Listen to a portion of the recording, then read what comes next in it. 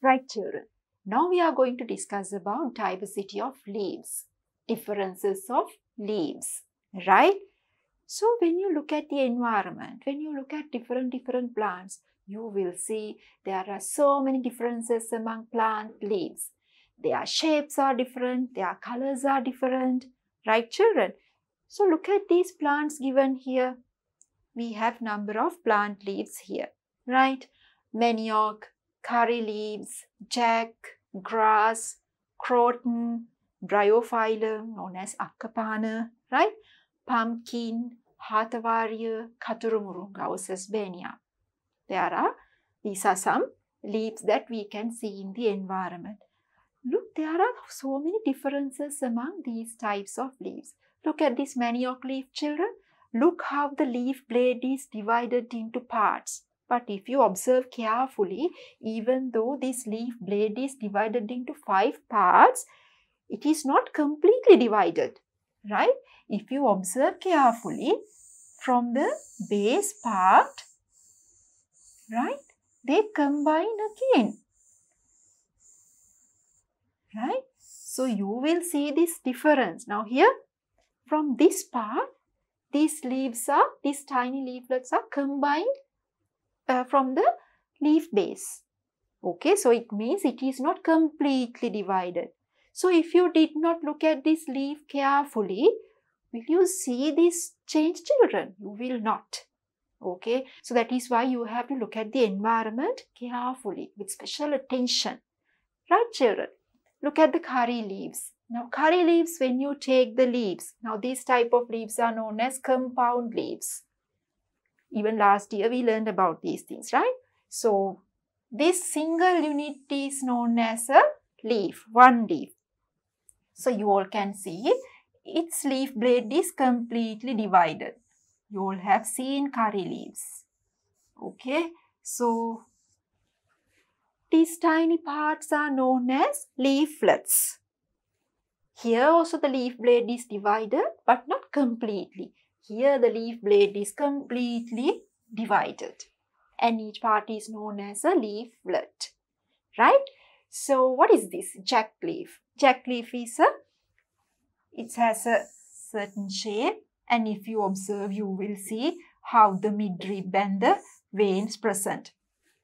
Okay, grass. What is the shape of the grass? It is a very thin and long leaf. Okay, children. What about this croton? Now look at this croton leaf. All the other leaves present here are green color. Now this is a mix of green and yellow. Now you all have seen that croton, there are different other colors as well. Purple, maroon color, right? So here you can see the colors are different than the other leaves. Okay, children. What is this? Bryophyllum. Can you see the leaf margin? Now can you see the leaf margin of jack leaf? Okay, it is a smooth margin. But can you see the bryophyllum margin? It's a kind of wavy margin. Okay, and if you touch this bryophyllum leaf, you will see it is a little fleshy because it stores water. Right, children? Pumpkin leaf. Now, pumpkin leaf also a kind of wavy margin present. And if you touch this pumpkin leaf, you will feel that hair-like structures present on the surface of the pumpkin leaf. Right? Hatavaria. Hatavaria plant also has long, slender leaves. Right? Katurumurunga. Now, Katurumurunga also has the same type of leaf as curry leaves. But here, curry leaf is a little pointed. The leaflets are little pointed. But if you take Katurumurunga, if you observe this carefully, the tip is blunt like this. It's not pointed. Pointy tips are not there. The tip is blunt, round. Okay, children. So in this way, if you look at different plant leaves, you will find there are so many differences among plant leaves. Now you can look at your environment and you can add some pictures, or maybe you can draw diagrams in your field book, and you can even write down the names of these type of plant leaves. Okay, children? So we will see what we have next. Okay. What is the main function of plant leaves? when you look at the color, you all know what the function of plant leaf is. The main function of plant leaf is photosynthesis. Why? Because it has chlorophylls. That is why they are green in color, because of the presence of chlorophylls. Okay, so photosynthesis is the main function of plant leaves. So in order to do photosynthesis, what are the other essential factors, children? There are 4 main factors affecting photosynthesis. What are they? Yes, sunlight, water, carbon dioxide and chlorophylls. Right?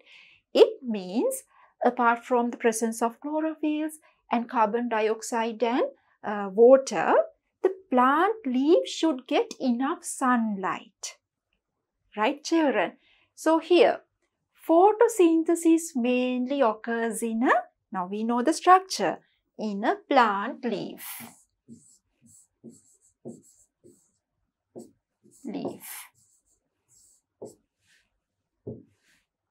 Right? Plant leaves get energy from sun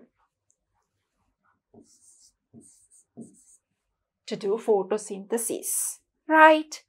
Therefore, leaves are arranged on the stem in a way to get maximum amount of sunlight. Maximum amount of sunlight. So if you observe carefully, again you will see, we will take a branch. If this is a branch, there is a certain way that plant leaves are arranged. Right? There are different patterns that plant leaves are arranged in this branch. Right? One method is sometimes if in one level if plant leaves present to this side, in the next level plant leaves present to the other side. In this board I can't show it clearly. It's like this. Right?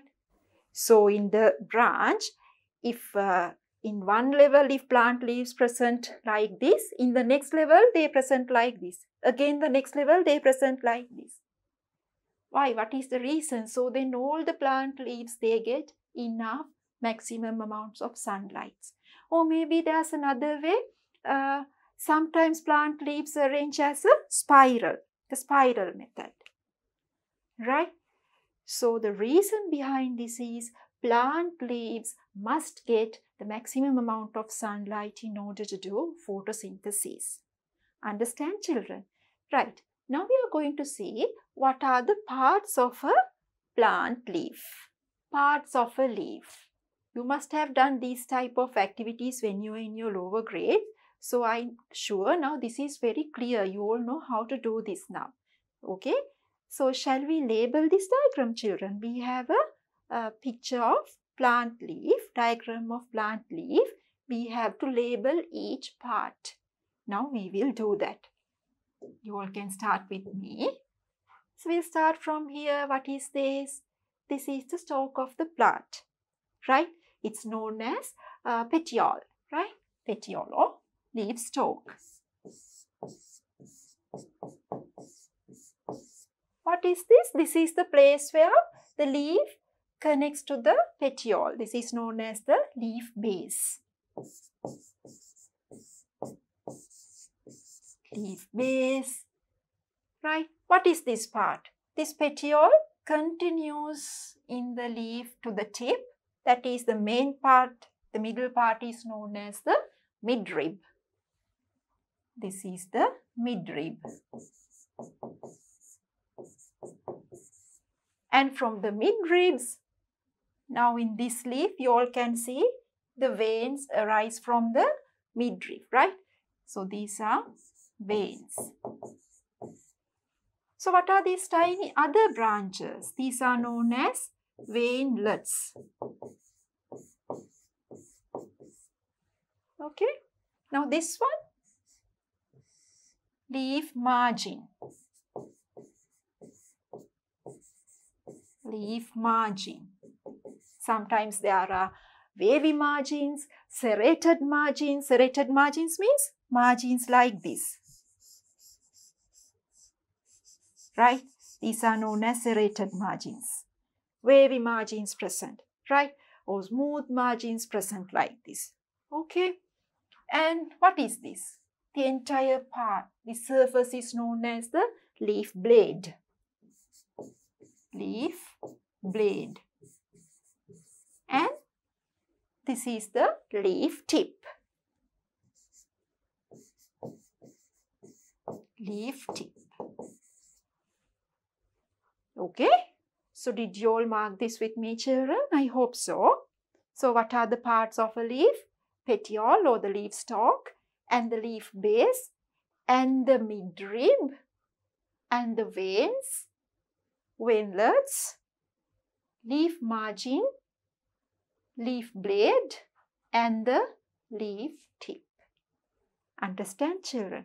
Take a good look at these leaf veins, children. Veins and veinlets. How do they present? Based on the presence, so the arrangement of these veins and veinlets, there are two different types of leaves. We are going to learn this now. Leaf venation. Now I already mentioned what are the leaf veins. So from these leaf veins, water and other nutrients are taken to the entire part of the leaves through these veins, just like our blood vessels. Okay, children? So based on the arrangement of these veins, there are two different types of leaves. We are going to learn that now, right? So the arrangement of veinlets in the leaf is called leaf venation. Okay, children? So based on the arrangement of veinlets in the leaf, there are two types of leaf venation. Number one, look at this one. This is as same as this picture, right? So here what happens? The veins present starting from the midrib. This is the midrib. All the veins are branched like this. It presents as a net. Right? This type of leaf venation is known as reticulate venation. If the veins present like this, that type of leaves known as the leaves with reticulate venation, right? Reticulate. Reticulate venation. Okay, so the veins present as a net. Okay, veins present as a net. And what are the examples? These type of leaves? Guava, mango, papaw, jack. These are the examples. Guava, mango. So if leaf veins present as a net, that type of leaves are known as the leaves with reticulate venation. What is the other type? If you take a grass or maybe a coconut leaf, you will see midrib also like this, but all the veins are parallel to each other. They don't have branches like this. So if the veins present as this, that type of leaf venation is known as parallel venation. Right? Parallel venation.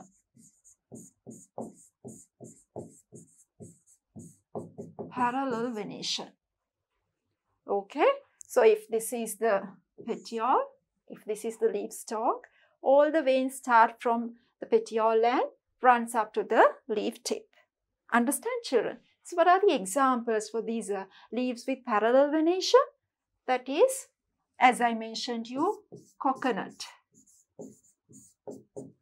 paddy,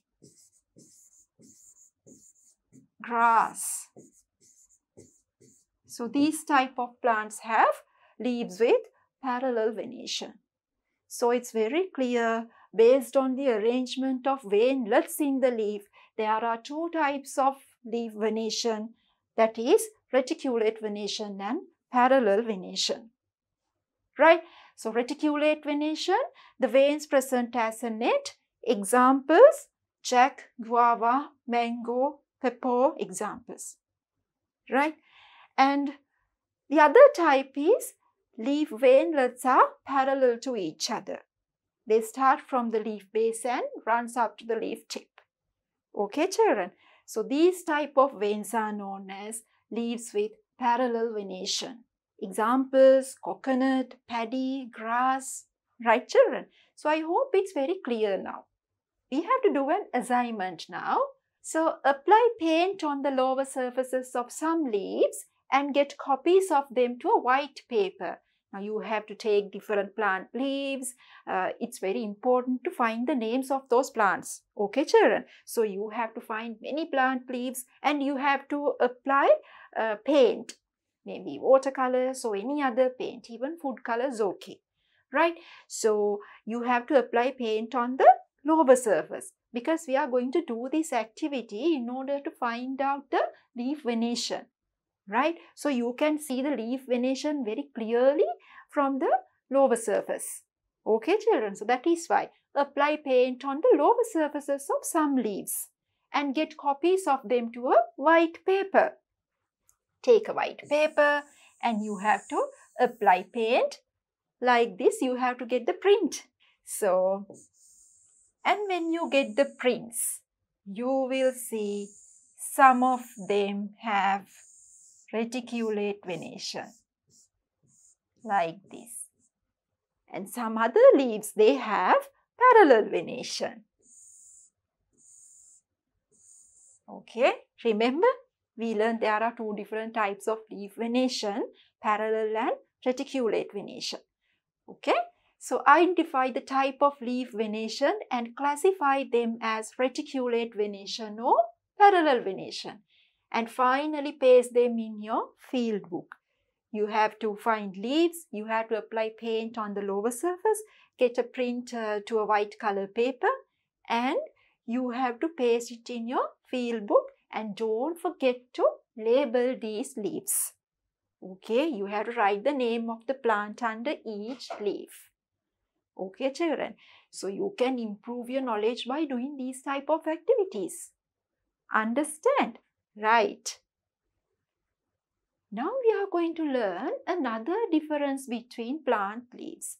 Now we learned that there are two different types of leaves based on leaf venation, reticulate venation and parallel venation. Now we are going to see another difference. So based on the nature of the leaf blade, there are two other different types of leaves. We are going to find out this. Okay, simple and compound leaves. Now even in grade 6 you have learned about the simple and compound leaves. Even under this lesson we are going to learn again. So what is the meaning of simple leaves, children? Look at these leaves. There are 4 different types of leaves. Shoe flower, jack, pepo and manioc. What can you tell about the leaf blade? It's a full leaf blade. It's not divided. Right? What about this jack? It's also not divided. It's very complete. What can you tell about pepo leaf? You can see it's divided. See, these are the different parts. Leaf is divided, but from this area you all can see clearly. Even though from the outside it's divided, from the middle area they are all connected. Understand? Even this one, manioc, they are almost all divided. But if you observe this part, from here, all these 5 parts are connected. It means even though these 2 leaf blades are divided, they are not divided completely. They are divided only partially. Right? So from somewhere, from one point, they combine with each other. Okay, children. So if there's one type of leaf present where the leaf blade is not completely divided, that type of leaves are known as simple leaves. Understand, children? So when the leaf blade of a leaf is not divided into segments, it is called a simple leaf. Right? We will write simple leaves. The leaf blade of some simple leaves are partially divided. Here, like pepo and manioc, they are divided but partially. Right? So the leaf blade of some simple leaves are partially divided.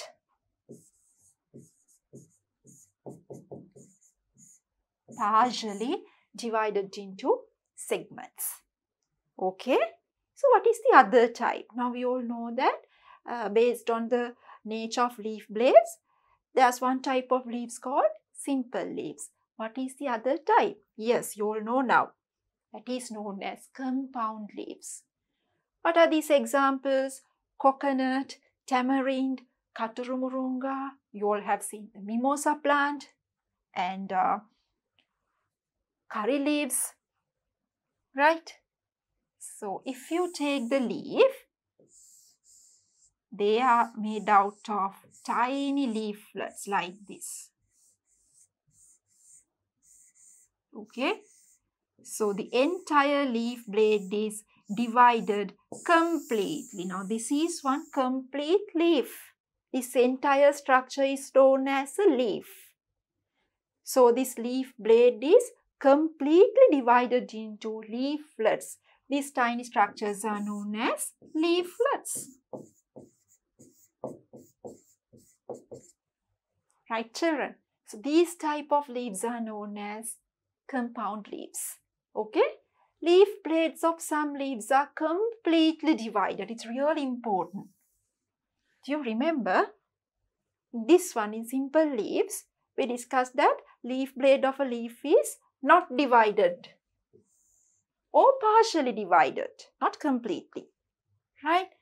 So in order to consider a certain leaf as a compound leaf, the leaf blade should divide completely.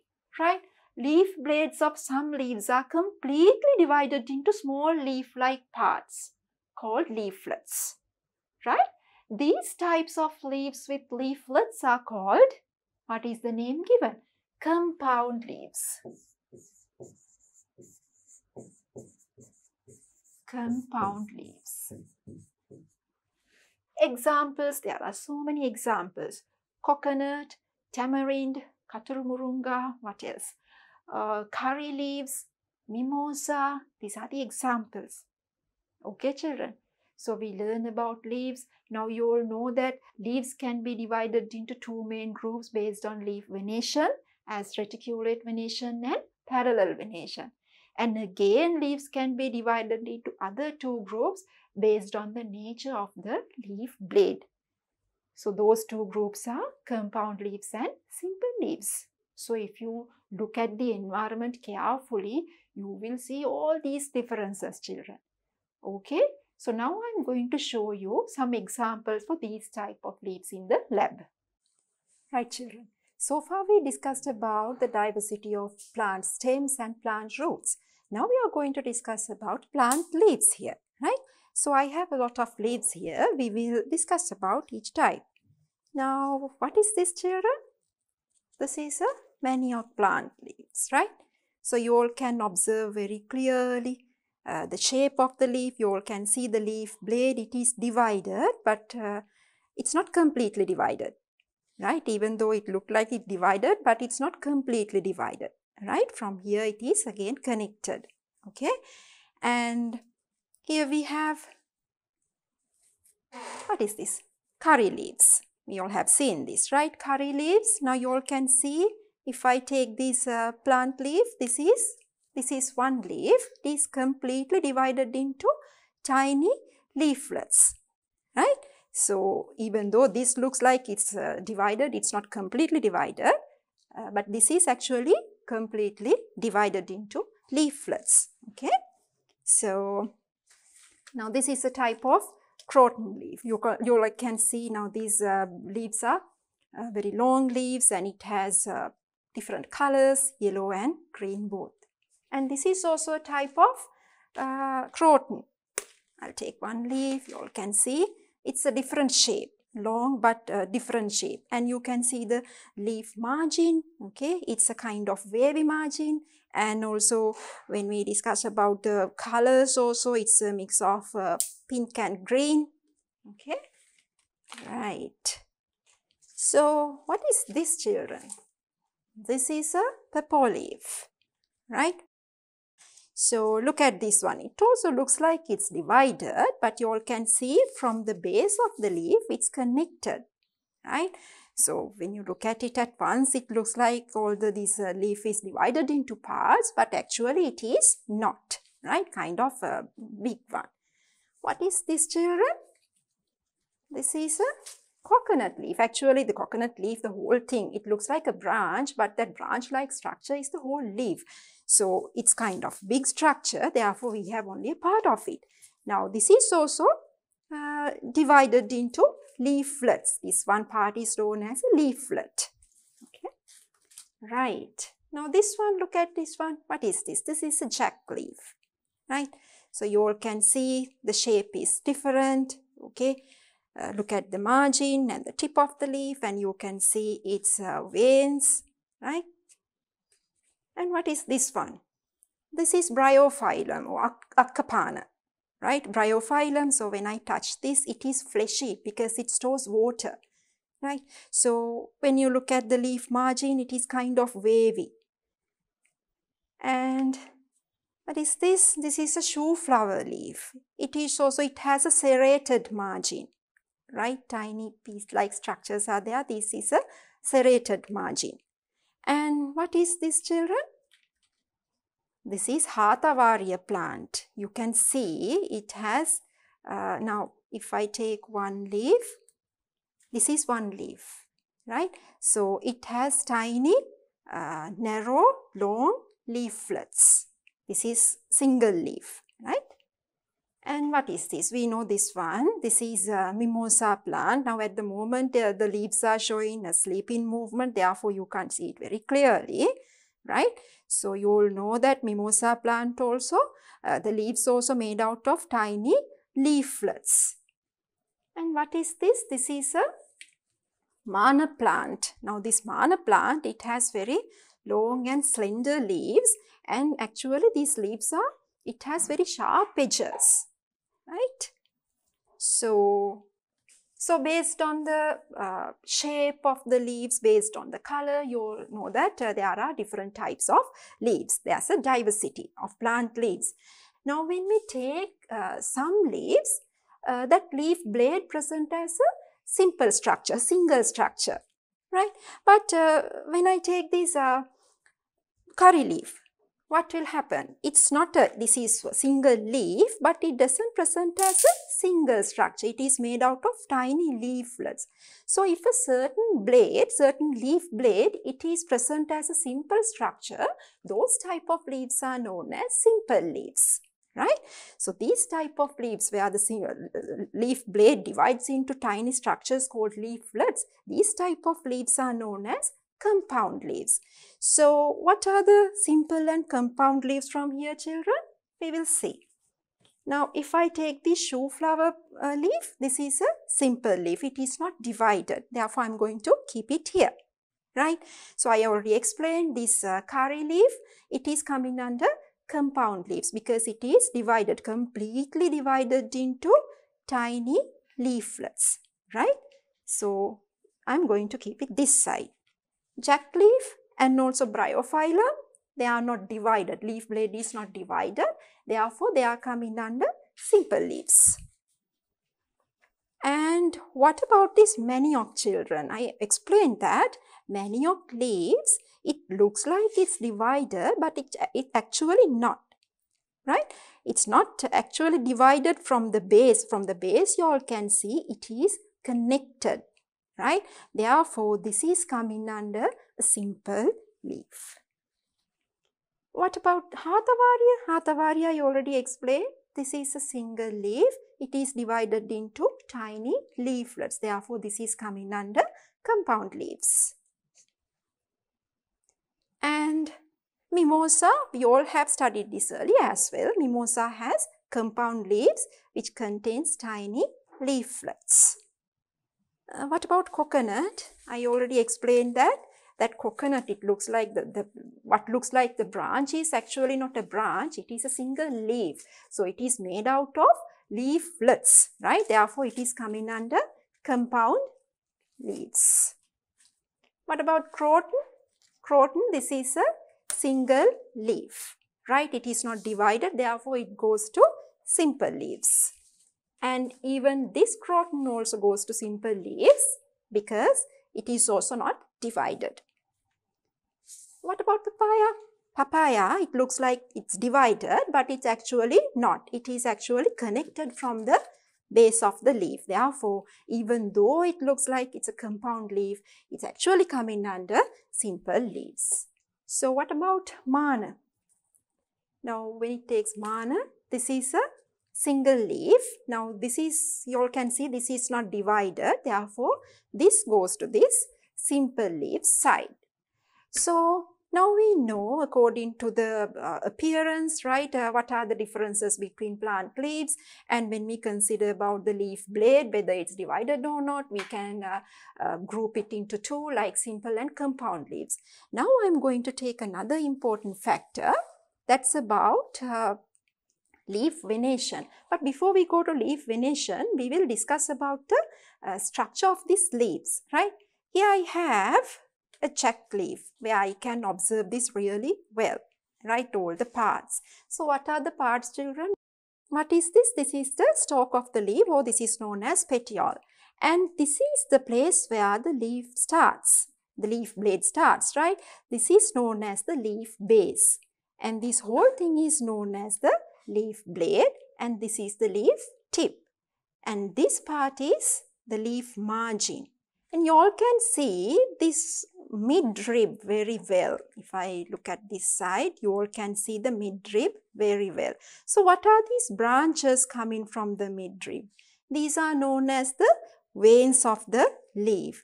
And even from these veins, you can see tiny other branches arise. These are known as the veinlets, right? So when you observe this, you can observe all the parts of the leaf really well.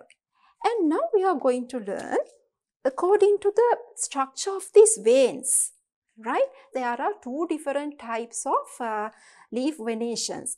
That is parallel leaf venation and reticulate leaf venations, right? First of all, I'm consider this one. Look at this one. You all can see the veins are branched starting from the midrib. They have branched here, and there are other tiny branches, veinlets also present. They present as a network here. You all can see it's actually a network, right? This type of venation is known as reticulate venation, right? If the leaf veins present like this, like a network, it is known as a reticulate leaf venation, right? Now I'm going to take this coconut leaf, one of these coconut leaves. I'm going to take one, it's difficult to tear, right. Now children, observe this carefully. Can you all see a branched vein system like before, like this jack leaf, right? There's no branch system, but you all can see very clearly, you can see the midrib, that yellow color one. So if you observe clearly, you will see the veins present, but they are parallel to each other. See, they are present parallel to each other, not like branch system like this, right? So midrib present, leaf veins present, they are parallel to each other.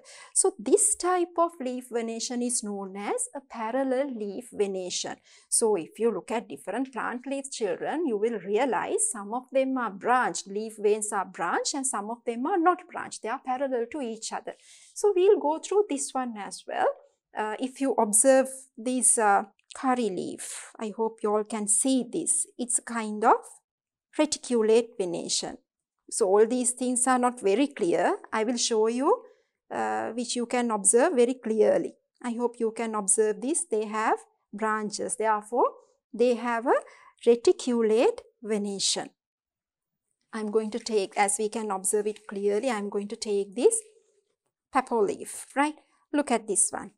It also has a reticulate venation or branched venation. Leaf veins are branched. You can see the other tiny branches also, right? This leaf also has a reticulate venation, right? What about this croton leaf, children? You all can see nicely it is branched, right? So this also has a reticulate venation. What about mana? I'm being very careful when I touch mana because it's very sharp. It has sharp edges, right? If you observe this mana, you will see very clearly it has a midrib and it has parallel veins. Veins are parallel to each other. Therefore, this mana leaves have parallel vein system or parallel venation. So, what did we learn, children? We learned different types of leaves, different colors are there, different shapes are there, and we learned the parts of a leaf, and also we learned there are two different types of leaves based on compound and simple leaves, and also we learned about based on the venation, there are two different types of vein systems present, that is reticulate venation and parallel venation. I hope it's clear. Right, children? So now it's very clear after observing some real plants, what is the reticulate venation, what is the parallel venation, and what are compound leaves and what are the simple leaves, right? So now we will discuss about the functions of plant leaves. Okay, what are the functions of plant leaves? If I ask one question, what is the main function? You all know the main function of plant leaves is, what is that, children? Yes, photosynthesis. The main purpose of plant leaves is photosynthesis. That is because it has green color chlorophylls. Okay, that is one important factor needed for photosynthesis. Okay, so number 1, photosynthesis.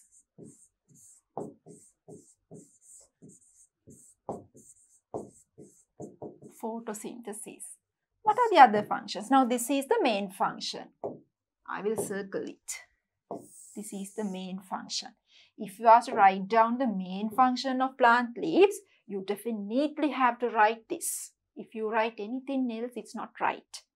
Okay, so the main function of plant leaves is photosynthesis. So what are the other functions, children? Look at these two pictures. We have aloe. Have you seen aloe leaves? If you break these aloe leaves, what will happen? It is very fleshy, right? It stores water. Okay, so jelly-like substance present in these aloe leaves. Okay, that is because of storage of water. So some plant leaves, they store water, right? That is also another function. And this Akapana, another name is Bryophyllum or Akapana. If you break a piece of this Akapana, you will see it is also a little fleshy. It means it also stores a little bit of water in it. Right, children?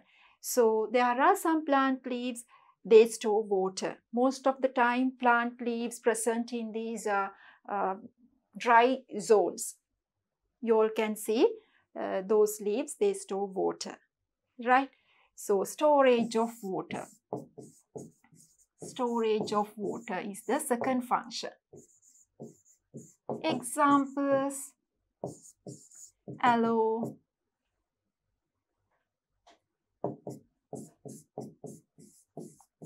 Akapana or Bryophyllum. We will get familiar with both the terms. Bryophyllum.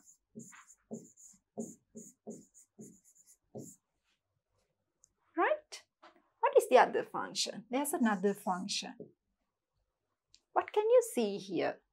This is a Bryophyllum plant leaf, Akapana leaf. What can you see here? This is one big leaf. Can you see tiny plants coming from the edges of this Akapana leaf? What is this, children? That is because this Akapana leaf can produce new plants. Vegetative propagation or vegetative reproduction. It means there are some plant leaves, they can produce new plants. Okay? Some plant leaves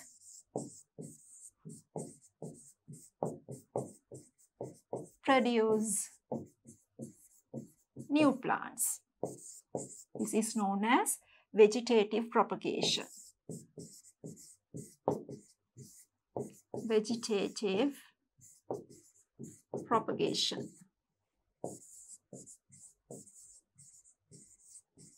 Right? So what are the examples? I already mentioned here Akapana or Bryophylla. Right? Another example is Begonia, an ornamental plant. Right? Begonia.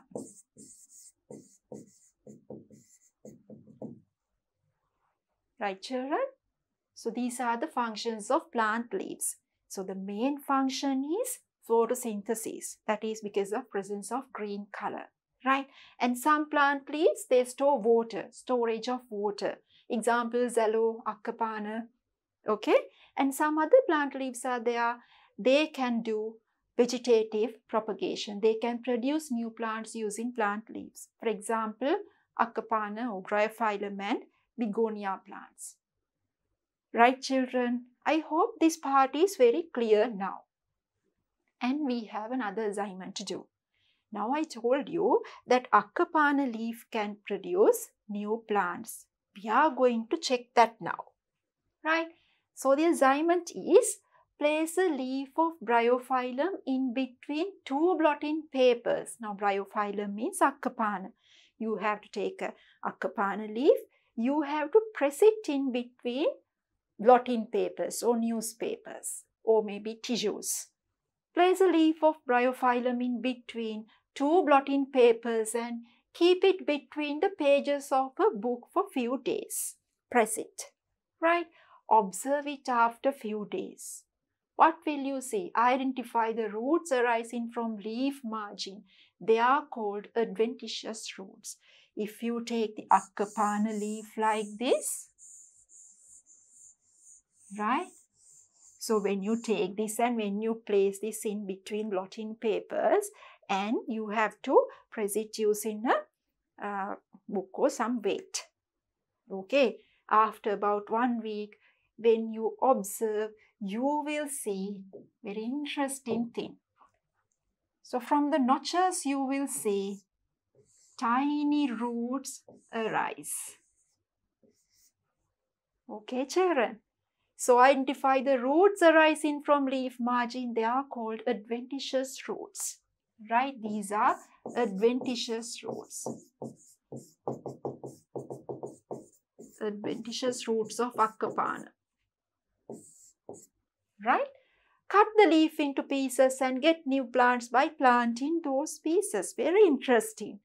If you take this part, this entire part, and you plant it separately, you will get a new plant.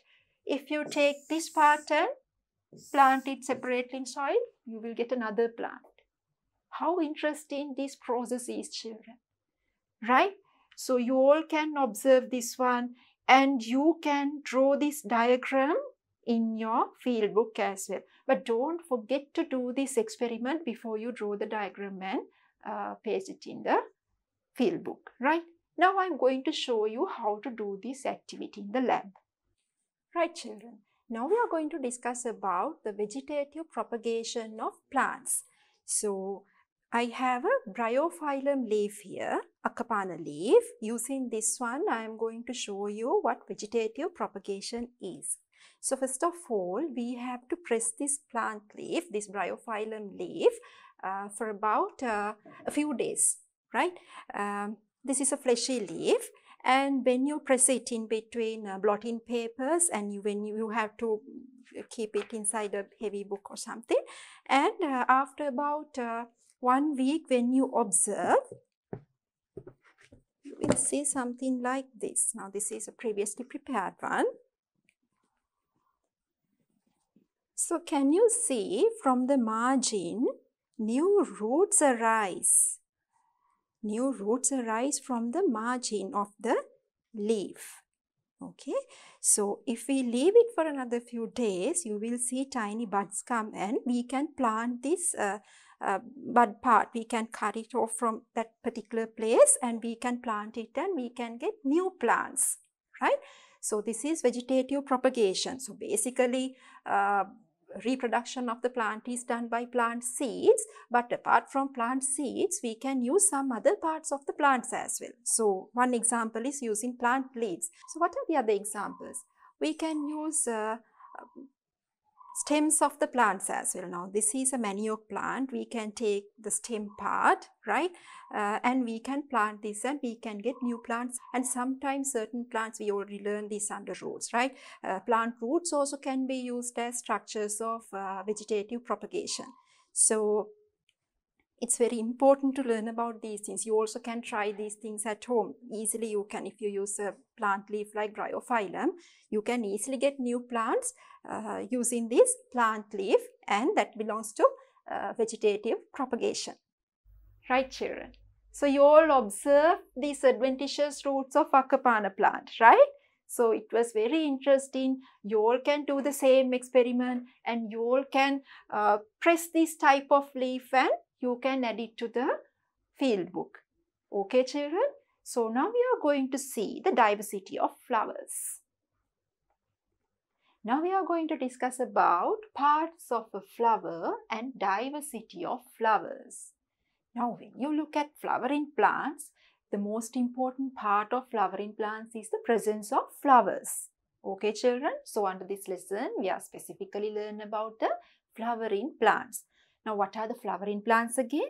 The plants which bear flowers are known as flowering plants. So under this part, we are going to learn the diversity of flowers. What is the importance of flowers, children? Now when you're small, if we ask the same question, you would say the flowers beautify the environment. That is right. Flowers are very beautiful. There are different colors of flowers. They have different shaped petals, right? They are very beautiful. Actually, what is the function of flowers? What is the real function of flowers, children? We will see. The main function of flowers is to produce fruits. How do they produce fruits? We are going to learn that part under this lesson.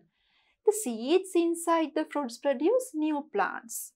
We all know that by planting seeds, now fruits have seeds, right? And by planting these seeds, we can obtain new plants,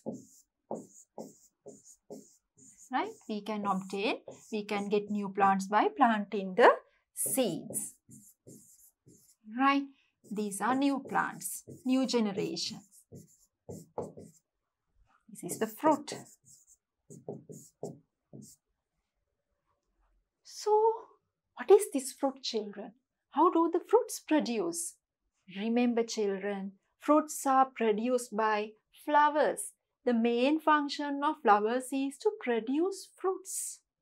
Isn't it very interesting? So, plants produce flowers. Flowers produce fruits. Fruits have seeds. By planting these seeds, we can get new plants. Okay, children. Therefore, flower is very important for the reproduction of plants. So, flower is considered as the main structure of reproduction. Okay, main reproductive structure of plants is the flower. Okay, children. So, the main function of flowers is to produce fruits. The seeds inside the fruits produce new plants. Okay, the seeds are dispersed by various methods and they become new plants. We are going to learn about this dispersal of seeds under the next part of the lesson. Okay, so flowers bear male and female reproductive structures. Now I told you flower is the structure of reproduction. The main reproductive structure of the plant is the flower, right? So reproduction means production of new plants, the new generation. Okay, so flowers are very important to produce new plants. It means reproduction. So for this reproduction, flowers have male and female reproductive structures. Male and female. So some flowers have both male and female structures together, or there are some flowers with only one type of structure, either male or female structure. Okay, children. So we will see this. We are going to first do this assignment about flowers. collect different types of flowers from the environment. You can find so many different types of flowers, different colors, different shapes, right? And observe them carefully. It's very important to find the name of these flowers as well. Okay, children? Place them in between two blotting papers and keep it between the pages of a book for a few days. So you have to press these flowers. Very nicely you have to press these flowers, and after that paste them in the field book. Now you all have to prepare the field book under this lesson. So after pressing these different types of flowers, you have to paste these flowers in the field book and write the name of the flower. Okay, children. So remember, I told you, in order to learn about the plants, it's very, very important to observe the environment carefully with special attention. Okay, so you have to collect different flowers. You have to identify what are these flowers, what is the plant that this flower belongs to, right? And you have to press them, and you have to paste it in the book, and you have to write the name. Okay, children. So we will see what are the parts of the flowers. External appearance of shoe flower. So we are going to study about the shoe flower now. You all have seen shoe flowers. It's very common in the environment, right? If you take a look at this shoe flower, what are the things that you can see now here? You all can start labeling this flower with me, children. What is this? This is known as the stalk or pedicel, right? This is the pedicel or the stalk of the flower. Okay. What is this green color part, children? You must have seen these green color parts present in the flowers next to this stalk, right? If the flower is a bud, most of the time you have seen these green color structures cover the entire bud, right? These green color structures are known as sepals. These green color structures are called sepals. Right, children? So, because they are green color, they can do photosynthesis as well. There are some flowers with colorful sepals as well. Okay, what is this? Now, this is the most prominent part of the flower. These are the petals. There are different sizes, there are different colors as well. These are the petals. And what are these, children? These are the stamens. Now I am going to teach you that stamens are coming under the male part of the flower, right? And what is this part? This part is known as the stigma. Now stigma is a part of the female part of a flower, right? It's coming under the female structure of the flower, right, children? So you all can see these parts. What about the other parts, children? Is there something covered by these petals and sepals and the other parts? Now we are going to see that. Now this flower is known as the entire flower. Normally we can observe from outside. But at the same time, by looking at a flower externally, you can't see all the structures. You can't see the internal structures. So in order to observe the internal structures, you have to study a half flower, right? Okay. Now this is the half flower of the shoe flower. What is this half flower? You have to cut the shoe flower into two equal halves and you have to observe very carefully. Okay, children. So what can you see? Now it's very clear. Earlier you could see only a few of these structures. But now, after cutting the flower into two halves, you will see there are many other structures as well. Okay, children, we will identify these things. Now here, this is the stalk or pedicel. Right. What about this one? I told you that green color structures where that bud is covered with, those are known as sepals.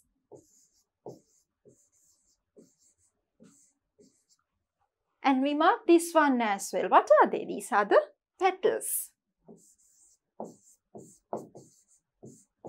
And I already explained you, these are stamens.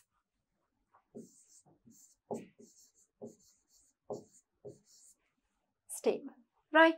And this is the stigma.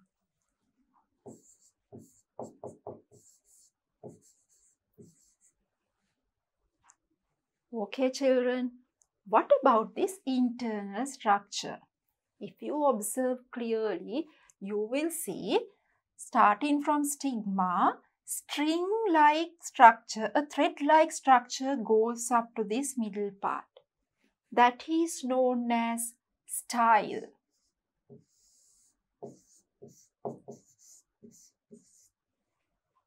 Now, without cutting the flower into two equal halves, you can't see the style because style is covered by another tubular structure. That tubular structure, that outer tube-like structure is known as the staminal tube. Staminal tube.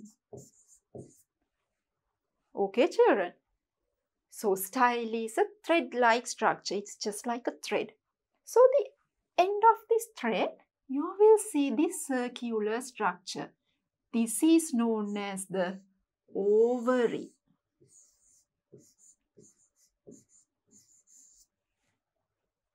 Okay, only if you observe the internal parts of the flower, only if you cut the flower into two equal halves, you can see the ovary.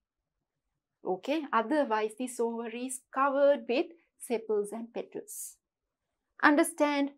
So this circular structure is ovary. Okay, and inside the ovary, tiny egg-like structures present. These are known as ovules. These are known as ovules. Okay, children. So it's very interesting when you study these things. You all have to find a shoe flower. If you can't find a shoe flower, that's totally okay. You can find another big flower like Thangbergia, right? You all have to cut it into two equal halves and then you have to observe one half. So you all can see these type of parts present in the half flower. Now this is the half flower of shoe flower. Understand, children? So you all can see pedicel or stalk, sepals, petals, stamen. I told you stamen is the male part of flowers, right? Stigma, style, ovary and ovules. Now when we take this stigma, style and ovary, that part is known as the female part of the flower. Do you remember I explained you in the beginning of this part, I explained you that flowers have male structures and female structures. Okay, so male structures, stamens can produce male cells. Female structures produce female cells. So when the male cells and female cells combine, the fruit is formed. Understand, children? I hope it's very clear now. So a typical flower consists of the following parts. There are main parts, three main parts of a flower. What are they? We discussed about sepals. And number 2, petals.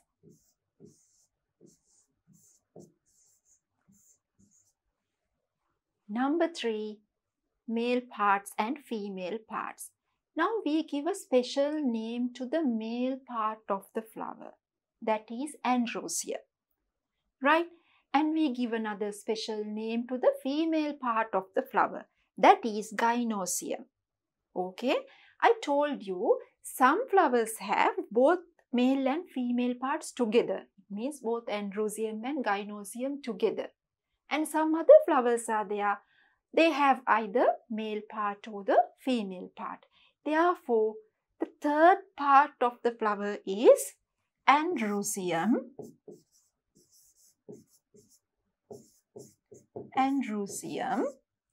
I'm going to write and or both, and /o. Why did I write that? Because I told you some flowers have both male and female parts together, right? Some flowers only one part, right?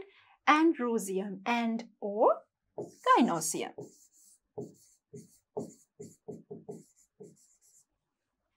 Androecium is the male part, gynoecium is the female part.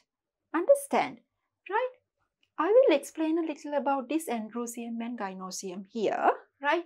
Now, I told you this stamen is coming under the male part. Stamen is coming under the male part. Therefore, another name for androecium is stamen. Okay, so androecium means the stamen. Now, stamen has two other structures, children. Right? Stamen has two other structures.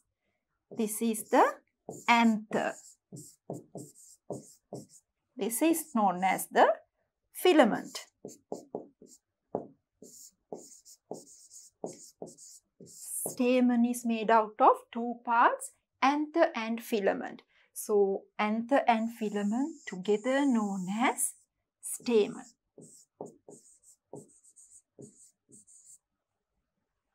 Understand? So, stamen is androecium.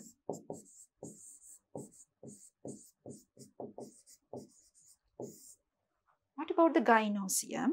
I told you when I was explaining this stigma, style and ovary containing ovules coming under the female part. Female part is known as the gynoecium, right? So, stigma, style, the string-like structure and ovary. So, inside the ovary, ovules are there, tiny egg-like structures. Okay, this is the stigma. This is the style. This is the ovary and ovules. So this is the gynoecium. Another name for gynoecium is pistil.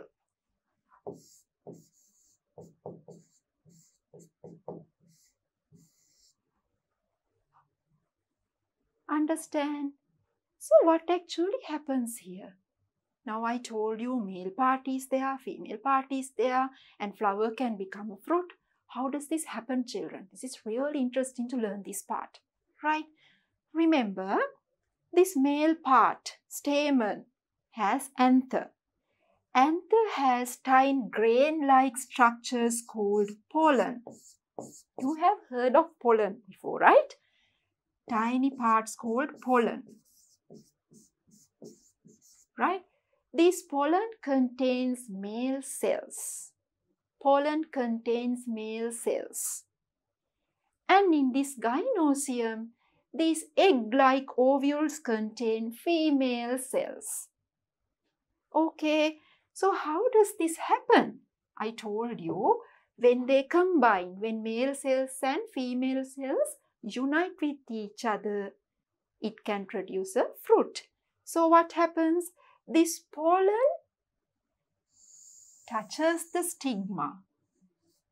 So through the stigma, it can go through the style and go up to these ovules and combine with these female cells. And then what happens? This ovary becomes the fruit. When they combine, this ovary develops into fruits. What happens to the ovules? Ovules will become the seeds in the fruit. Okay, children. Isn't this very interesting, children? So, pollen touches the stigma. Through stigma and style, it goes up to the ovary and it meets these ovules and they combine. So male cells and female cells combine, and then this ovary develops into the fruit, and ovules become the seeds. So what is pollination? You have heard of pollination. Pollination means the process of this pollen touching the stigma. When pollen goes and contact with the stigma, that process is known as pollination. How does this pollination take place? By wind. Because of wind, these tiny pollen grains, this pollen can go and deposit on stigma. Maybe on the same flower, or maybe on a different flower of the same species. Or when it rains, because of water also, pollen washes away and touches the stigma. There's one another very important activity which helps this pollination. What is that activity? That is by the insects. You all know that these insects like bees, butterflies, they come to suck nectar from the flowers. So when they move around, now here pollen present in this stamen, their tiny legs touches this pollen. So when they move around, their legs touch this pollen, and when they come to somewhere here, their legs will touch the stigma. So through stigma, through the style, this pollen can go up to ovary and ovules. Right, children? So I told you, pollen deposits on stigma. That process is known as pollination. Pollination. So pollination takes place because of wind, because of water, and also because of insects. Understand? So pollination process is very important for the production of fruit. If pollination doesn't take place, it means if pollen doesn't touch the stigma, what will happen? These male cells and female cells will not meet each other, and therefore fruits cannot be formed. Understand, children? Therefore, this pollination process is very, very important for the production of fruits and thereby for the productions of seeds. If seeds are produced, that particular plant can produce new plants, the next generation. Understand, children? Now I hope it's very clear. We have to do an assignment now. Assignment. What we have to do here, select a shoe flower. If you can't find shoe flower, you can use another flower like Thunbergia, somewhat big flower, right? Cut and separate the flower into two parts, longitudinally, vertically, right? By carefully cutting it from the pedicel using a sharp blade. I'm going to show you how to do this now, okay? And identify its parts. Now we already know what are the parts of a complete flower and a half flower, right? And draw a diagram of the half flower in the field book and label the parts. First you can draw the diagram of a complete flower, and then you can draw a diagram of the half flower. Not only that, you can even press this complete flower and half flower and paste it in the field book. Okay, so now I am going to show you how to do this activity. Okay, children, so we discussed about different parts of the flowers, right? So I hope you remember there are 4 different parts of the flower. What are they, children? So the main part is, there are 4 main parts, sepals, petals, androecium. Now androecium means the male part of the flower, and gynoecium. Gynoecium is the female part of the flower. So if you observe this flower, we can observe some of them very clearly. Okay, you can see this is the stalk of the flower, and these are the sepals, and these colorful petals we have. And what is this part, children? Now these yellow color parts, this belongs to the androecium, the male part. These are known as stamens, right? So stamens have 2 structures, anther and filament. We all learn about that. And what about the gynoecium? Gynoecium has 3 main parts. What are they? This part is known as stigma, right? And this structure is known as style. And the other part is ovary. Now the thing is, we can't observe the ovary here because the ovary is covered with the sepals and petals. So in order to observe the inner structure of the flower, we are going to separate this flower into two pieces so that we can observe the flower, the inner parts of the flower very clearly. So we will separate it. I'm going to cut this one and I'm going to cut this into two equal halves. Carefully you can separate it. You all can do this at home, children. It's not that difficult to find a shoe flower or any other flower you can use.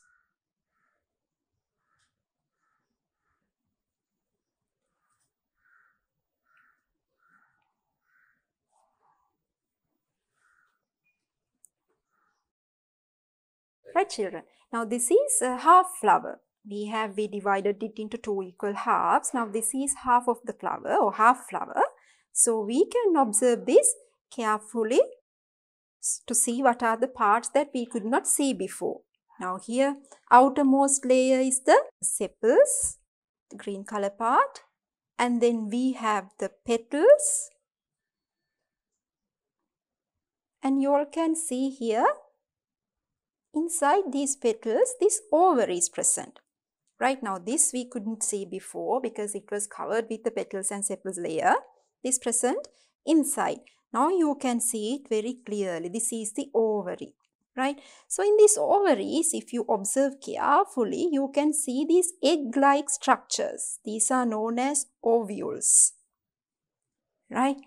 And can you all see this tiny string-like structure? Now this is the style and this part is the stigma. Now this is actually the gynoecium of the plant, right? So this stigma, style, ovaries and ovules all belong to gynoecium of the plant, or in other words, it is the female part of the flower, right? So earlier this style was covered with the staminal tube. This is known as the staminal tube, right? So these yellow color parts, these are the stamens, right? Stamens, so they are known as androecium, the male part of the flower. Right, children? So if you observe clearly, you can see two other parts. This yellow color head-like structure is known as the anther, and this tiny hair-like structure which connects it to the staminal tube is known as the filament.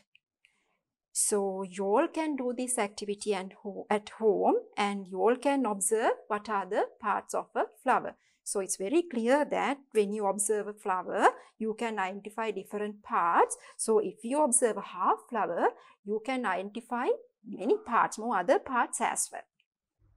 Right, children? So it was very clear, right, how to cut this flower into two equal halves.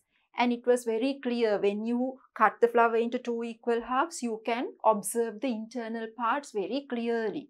So I hope you understand there are main parts of the flower and there are different functions as well. Right, children?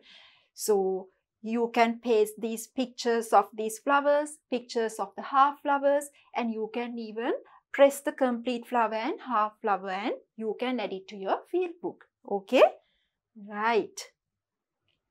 So now here we have the parts of the flower. I told you there are three main parts: sepals, petals, and what are the other parts? Androecium and gynoecium. Okay. So when it comes to sepals, that is number one. Sepals, what is the importance of sepals? I already explained you. When the flower is a bud, when the flower is in its young stage, tender stage, these sepals can protect the flower bud.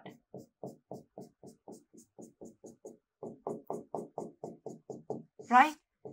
So the main function of these sepals is protection of flower bud. What is the other function, children? I told you most of the sepals are green in color. Therefore, they can do photosynthesis. But remember, there are some sepals, they are colorful. For example, bougainvillea. Now, bougainvillea flowers you see, it's like beautiful, colorful flower. But actually that colorful part is a sepal. Understand? So the sepals, what are the functions of sepals, children? Number one, protection of flower buds. Flower buds. Number 2. What is number 2? Photosynthesis. Photosynthesis.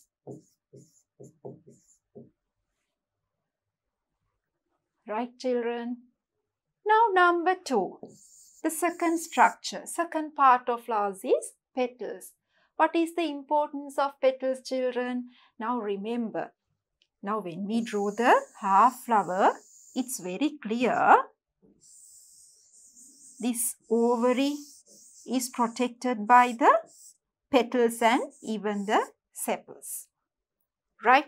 Ovary is protected by the petals. Therefore, one function of these petals is protection of the internal structures of the flower. Right? Protection of internal structures of the flower is very important. Without harming the ovary and ovules, it should be protected. Right? That is done by the petals. What else, children? We will write the first one. Protection of the internal parts. Internal parts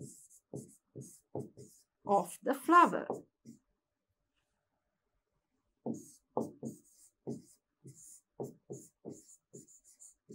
Right.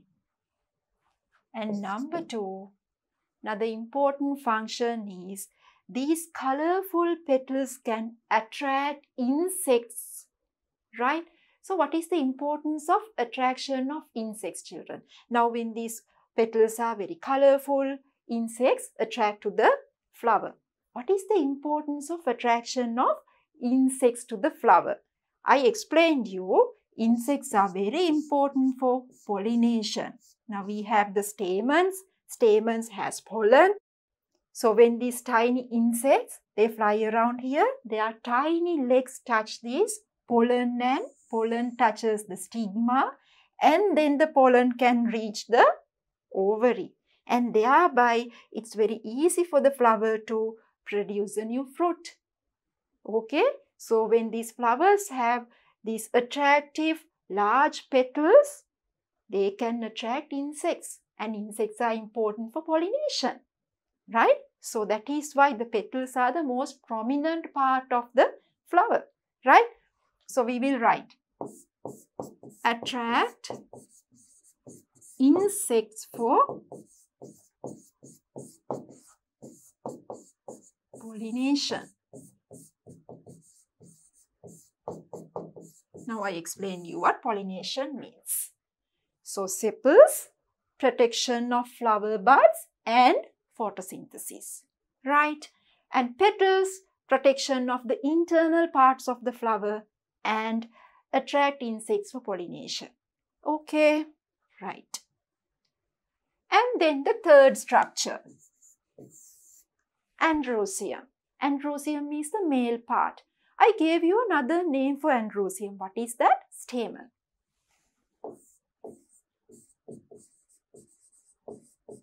Right? The male part of a flower. The male part of a flower is called androecium, which consists of stamen. Right? Each stamen is made up of 2 parts. I already explained you. Now this is a stamen.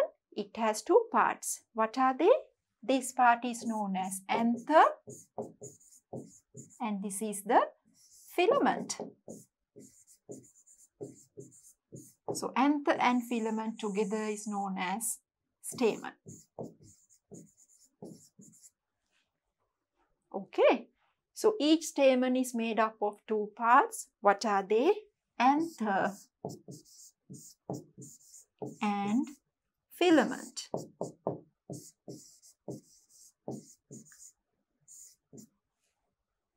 Anther and filament. So what is the function of stamen? So androecium, I told you, they produce pollen. And pollen is very important for the production of fruits because pollen has male cells. Okay. So we will write function. Function is production of Production of pollen. Understand, children? So the male part of a flower is called androecium, which consists of stamen. Right? Each stamen is made up of two parts, anther and filament. And the function of this stamen or androecium is production of pollen. Understand? Right. So here there are different types of stamen present in different types of plants. Look at this now. Lotus has stamen present surrounding this middle part. Right? Cannonball. Cannonball, it has stamen is only one side. Right? And flame lily, Oniangala, it has their stamens in a lower position. Right? In lily, you can see here is the stigma, but stamens present below the stigma. Right? So you all know that in this shoe flower, stamen present like this. We studied that one. Right? So you will see in some flowers, different types of flowers, if stamens present even like this. Okay, there are some flowers that stigma present like this and stamen present like this. Okay, so you all have to observe the flowers very carefully. I'm sure you will be able to identify these different types of stamen. Okay, children? Right. So the next part is gynoecium, the female part. I gave you another name for gynoecium. What is that? I hope you remember. It's known as pistil. Pistil. So this is the gynoecium. Gynoecium consists of different parts. Three main parts are there. What is this? Stigma. What is this? Style and ovary. And ovary has ovules.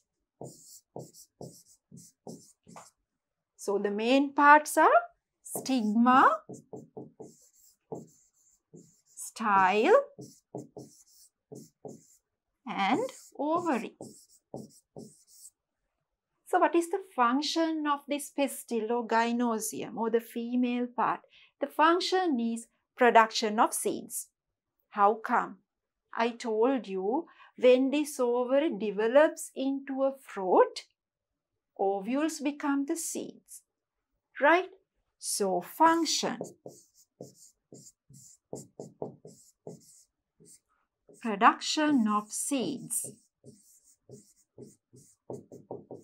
Production of seeds. So I told you after pollination, pollination means pollen comes and touches the stigma. And then the male cells in pollen, they will reach this ovaries and they will combine with the ovules or the female cells. Then afterwards, this ovary will develop into a fruit. This entire flower will develop into a fruit. Okay, so when it develops into a fruit, this ovary becomes the fruit and ovules become the seeds. Ovary becomes the fruit and ovules become the seeds. What will happen to these sepals and petals? They fall off, right? They fall off.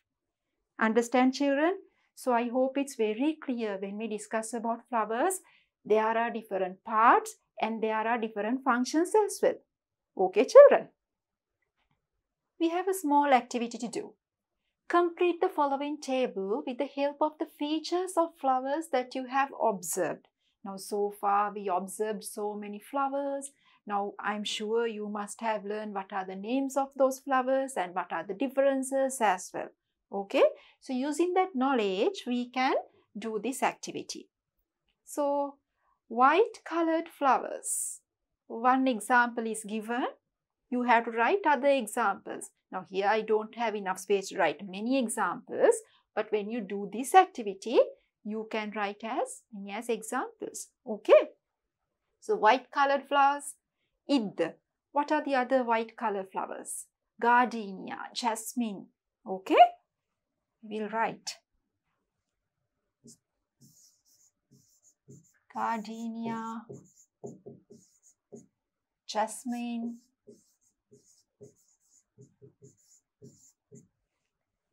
roses, white roses are there and colorful roses also there. Flowers with colorful petals. Rose, what else? Shoe flower.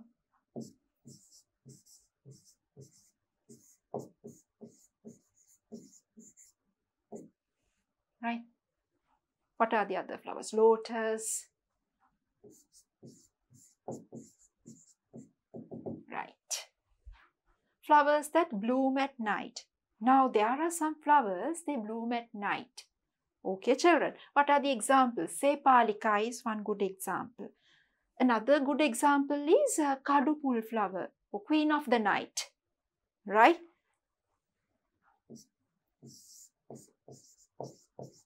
Queen of the Night or Kadupul.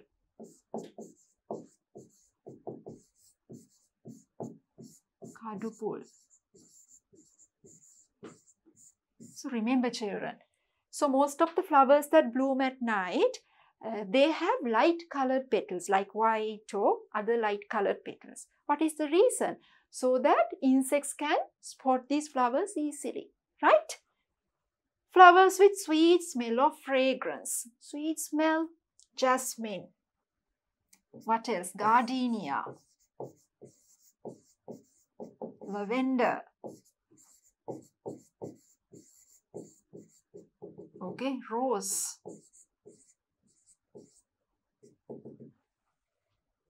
Right? Flowers with nectar, that sweet sap, sweet nectar. Right?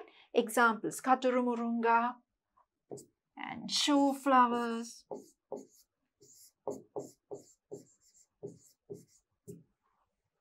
Even lavender.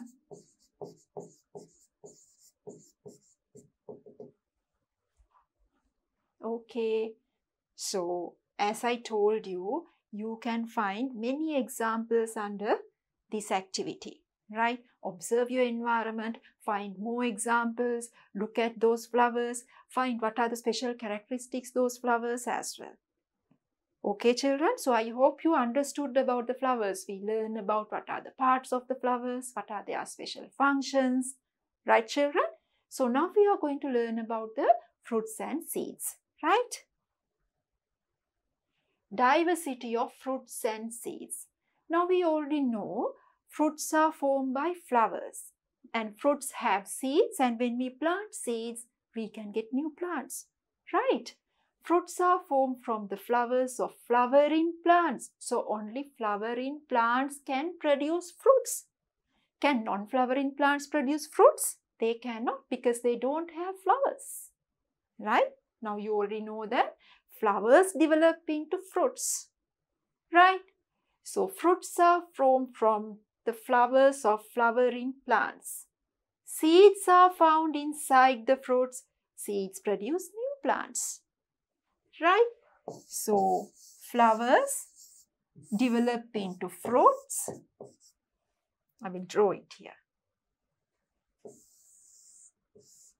And fruits have seeds, and seeds can produce new plants.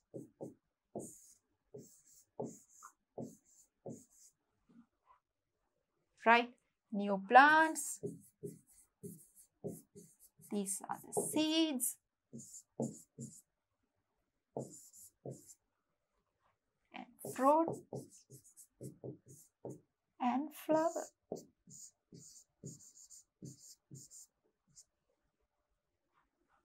Understand?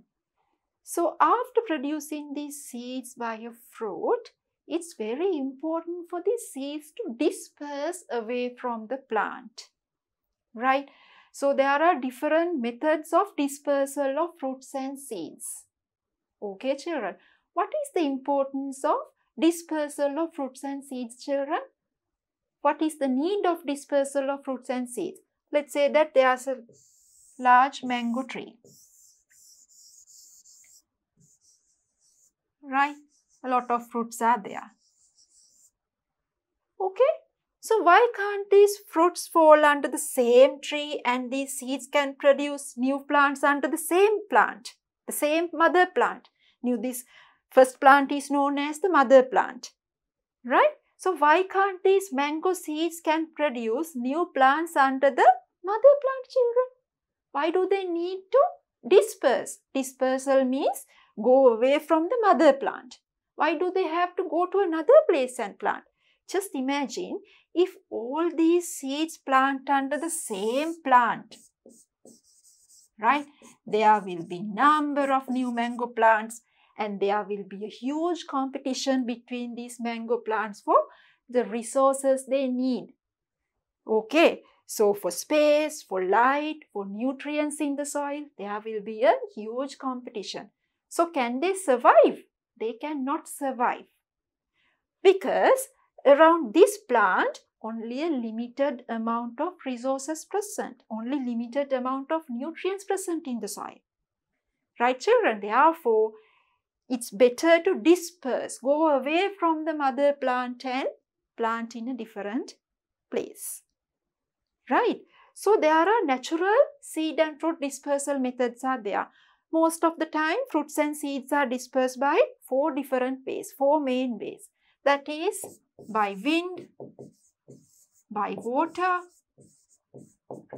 by animals, and by explosive mechanisms. Explosive mechanisms. Okay, these are the 4 main methods of dispersal of fruits and seeds. So now you all know that flowers can produce fruits, fruits can produce seeds. When we plant these seeds, we can get new plants, right? So it's very important for these seeds to disperse from the mother plant, okay, in order to obtain all the necessary factors for growth. Okay, so there are 4 main methods of dispersal of fruits and seeds: by wind, by water, by animals, and by explosive mechanisms. Understand? We have an assignment. Collect fruits and seeds that are fallen near trees in the school garden. Collect the seeds into a seed box. And again, collect fruits and seeds that are fallen under trees in your home garden as well. So you can collect different types of fruits and seeds into a seed box and observe them, their shape, their color, their size, right? Collect different types of fruits and seeds that are not found regularly. Okay, try to find the names of those plants as well. It's very good if you can find the names as well, right? And put each of those seeds in a polythene packets and paste in the field book and name them. You can make small polythene packets, that see-through polythene packets, right? So from the collection, take 1 seed each and you can paste this in the field book. And under this you can write the name. Right, let's say castor seeds. Example. Okay, children. So you can find many seeds from the environment. Try to find the name of the plant as well, right? Collect them into a box. You can maintain a seed box as well. That's also one important activity that you all can do, right? And take 1 seed. You have to put it into a polythene packet and paste it in your field book. Right, children, and write the name as well. Okay, children. So I explained you that it's very important for these fruits and seeds to go away from the mother plant. Why? Otherwise, they can't find the necessary factors for the growth of the plants. And I explained you that there are 4 main methods of dispersal of fruits and seeds. Understand what is the first method that we discussed about? Fruits and seeds which are dispersed by wind. Look at these pictures, children. There are some seeds that disperse by wind. Look at this one: cotton, wara, hora or Dipterocarpus, gum malu. Okay?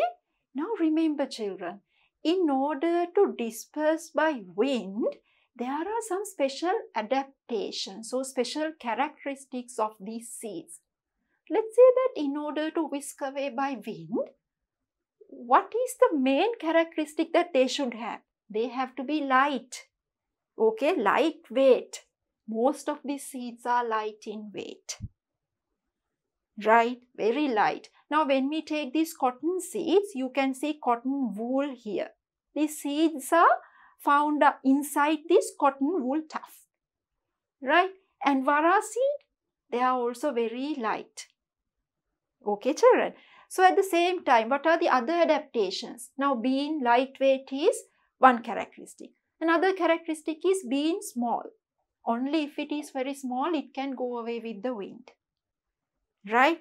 What else, children? Can you see if you take this vara, now this seed has these hair-like structures.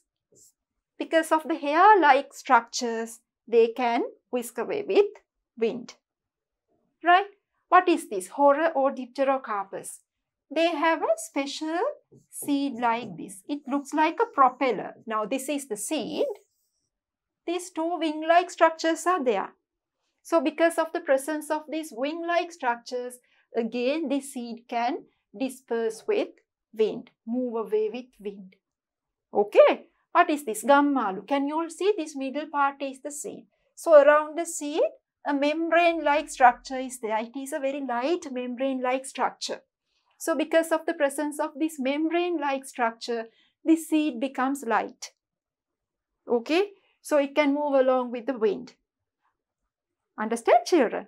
So these are the examples, or these are the characteristics of seeds that disperse by wind. We will write. What are the special adaptations? Adaptations. Adaptations means changes take place. Adaptations. Presence of hair-like structures. Hair-like structures. Right. Presence of wing-like structures.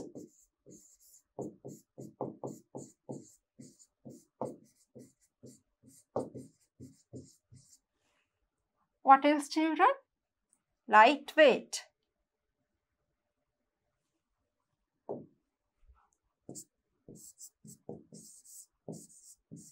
Lightweight. And most of them are small.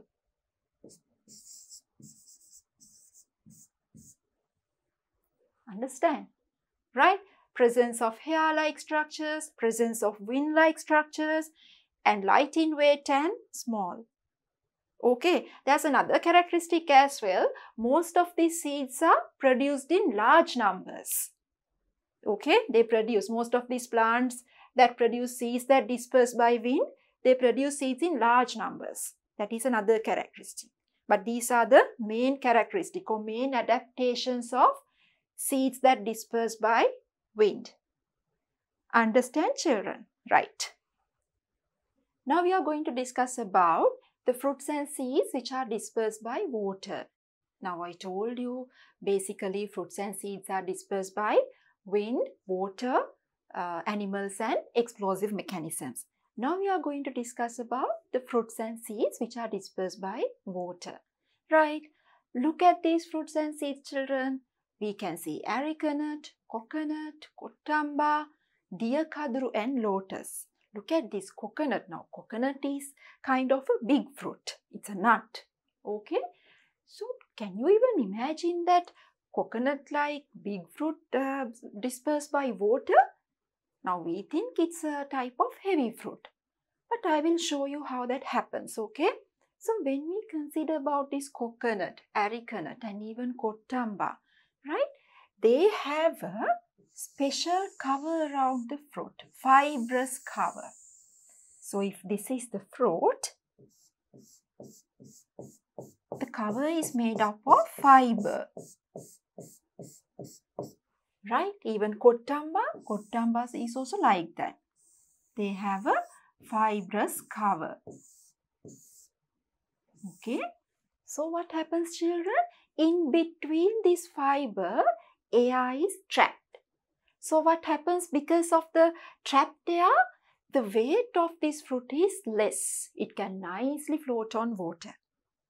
Right, children? That is because of the presence of air in between this fiber. You all have seen this coconut fiber. Okay, the cover, when you remove the husk of the coconut, that husk is made up of coconut fiber. So in between this fiber, there are spaces. These spaces are filled with air. Right, children? So that is why even though coconut is big, it can still float on water because of the presence of air in this fibrous cover. Okay, so this is a type of adaptation of these fruits and seeds dispersed by water. Now I told you adaptations, the special features, right, children? And deer kadru also has a fibrous cover like this. And there are some other fruits have that seed covers with air spaces like lotus. Right now, lotus seed cover has air sacs, air spaces in it. Okay, so because of the presence of air spaces, the spaces or sacs filled with air, again, the entire structure's weight is less and it can easily float in water. Understand? So these are the adaptations of fruits and seeds that are dispersed by water. So shall we write down this one?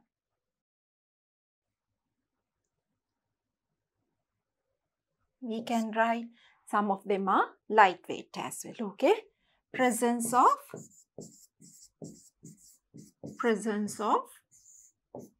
fibrous cover.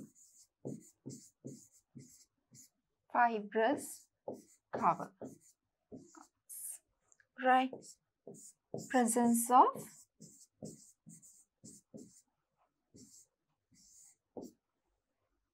air-filled seed covers.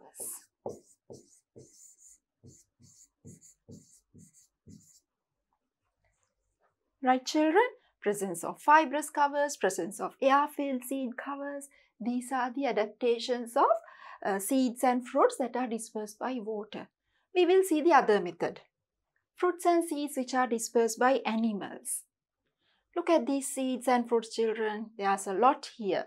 Tomato, pepper, chilies, love grass, olinder, right? Castor, nagadharana, apple, mother deer, red beans. Okay, look at these fruits and seeds. They are very colorful, and when you look at this tomato and pepper, they have a fleshy part. Okay, children, mango, pepper, tomato, guava, they have a fleshy part so that animals can feed on them.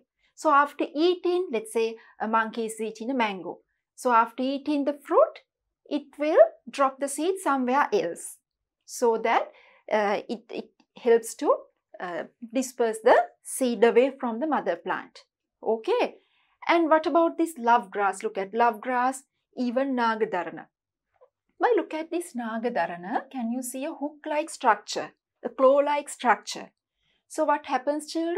When even in love grass, the same type of structures are there. Okay.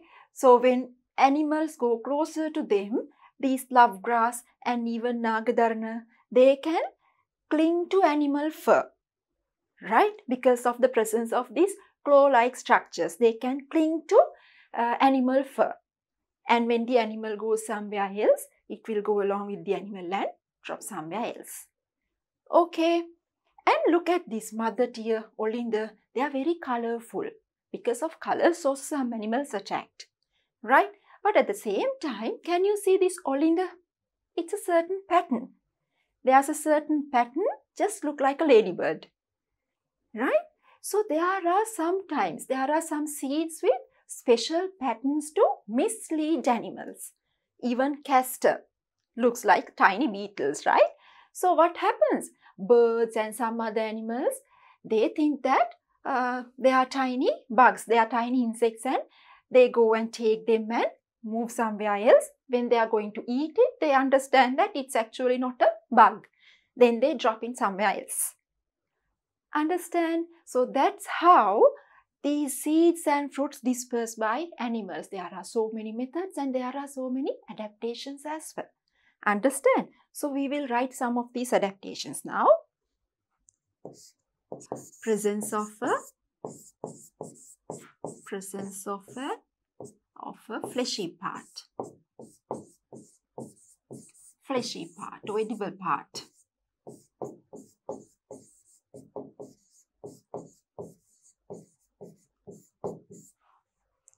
Okay, and presence of claw-like structures like hooks, like in Nagadarana, love grass.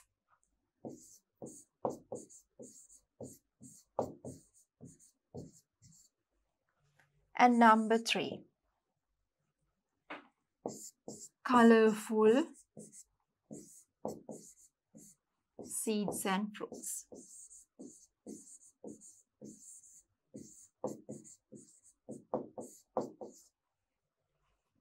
What else? I told you there are special patterns to mislead animals, okay? Patterns to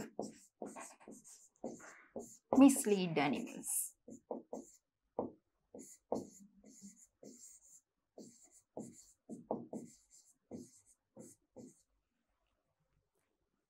Okay, children. So these are the adaptations of seeds and fruits that are dispersed by animals. Now, do you remember the last method of dispersal of fruits and seeds? I hope you remember. What is that? Using explosive mechanisms, right? Fruits and seeds which are dispersed by explosive mechanisms. Now, this part is not explained in the textbook, but anyway, you are going to learn this later, right? This is also equally important. Look at these pictures, children. We have balsam, rubber, Olinda. Now, have you seen, children? Now, this balsam is a very common plant. Have you seen they have a special pod-like structures here? They have a pod like this, right? The pod looks like this, a little bit transparent. So, if you press this pod, you must have seen, some of you must have seen this. If you press this pod, what will happen? It will explode and all the seeds will scatter, right? It will explode and seeds will scatter. Okay, children. So, these pod-like structures, if we press it, that's what happens. The seeds will scatter. This process takes place naturally as well. Even if we don't press these type of pods, when these pods, they grow matured, then what happens? At one point, they will explode, right? So, by explosive mechanisms, because of the pressure created during this explosion, these seeds, they scatter, they spread. Understand, children? So, what happens? Balsam, even rubber. Look, this is the special fruit, right? Even Olinda. When these pods, they get matured, what happens? At one point, they explode. So, when they explode, because of the pressure created, these seeds, they scatter. Okay, children? So, I hope it's clear how these seeds are dispersed by explosive mechanisms. So, when you look at some seeds and fruits, children, there are more than one method of dispersal of these fruits and seeds. Now, look at this example, Olinda. Now, Olinda seeds are dispersed by explosive mechanisms. At the same time, they are dispersed by animals as well. Yeah, I told you.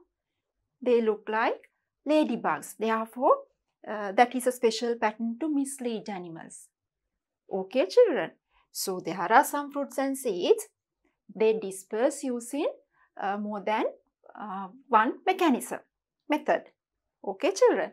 So, that is also you have to understand. I hope this part is very clear now.